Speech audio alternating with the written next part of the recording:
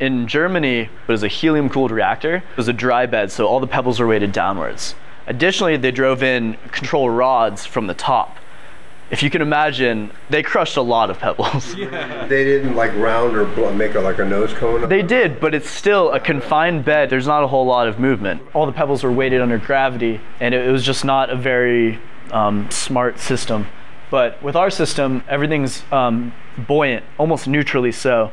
So the pebbles are very light, so to speak.